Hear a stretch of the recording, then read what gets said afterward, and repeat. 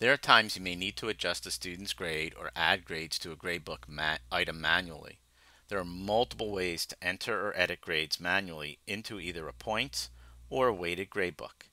This particular tutorial is going to show you something called the spreadsheet view, which exposes all grade items across the entire gradebook open so that you can actually edit or enter any ones that you want.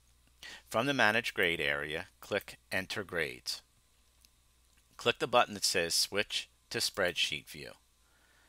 So this will allow you to manually enter or change any grade in the gradebook. So now I can go ahead and enter grades if I want.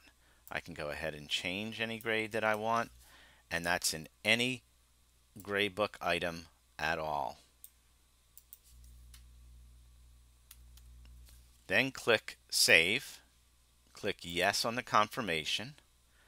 And what you want to do after that is click the Switch to Standard View.